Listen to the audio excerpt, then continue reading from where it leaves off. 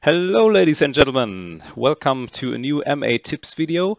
This time I want to show you a functionality how you can store a Speedmaster directly with your phasers.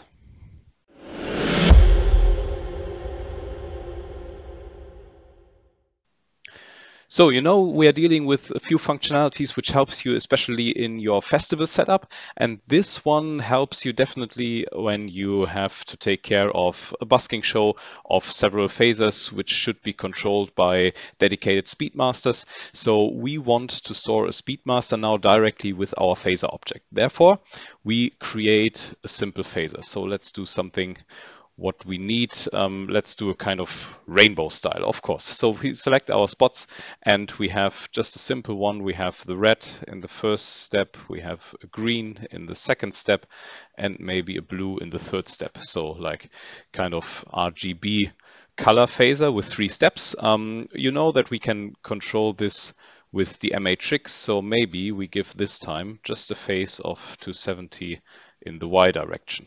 Yeah, looks pretty nice, a rainbow. What do we expect? So, of course, we can now store that phaser as a preset or directly in a queue, but this time we also want to take care that we have a dedicated Speedmaster for that.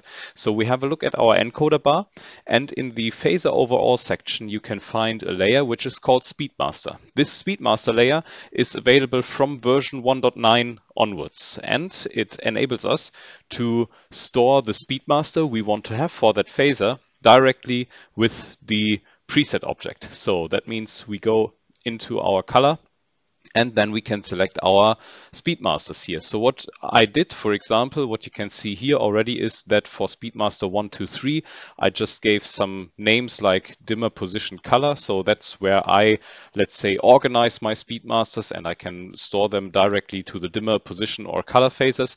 This time I just want to create a special one for this special rainbow effect. So I want to, let's say, use Speedmaster number 4. You can see it's active in this layer, and I store this directly as a layer value with the preset object now. So we store this preset object here in our color presets. Nice. And of course now we can assign that Speedmaster to our playbacks. So we say assign and we press one of our executors with a fader. You know that we can find the Speedmasters in the master section over there, and I just select Speedmaster number 4. Which is cool.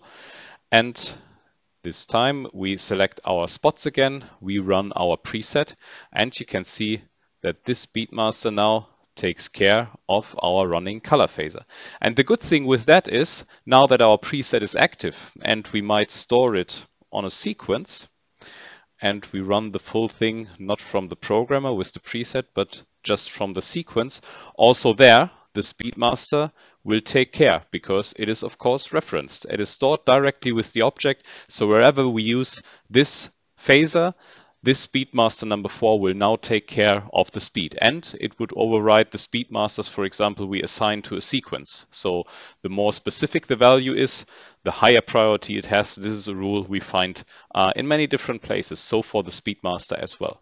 So hope that helps, especially when you deal with some phases with your busking shows, organizing your Speedmasters. So check this out and see you next time for the MA tips.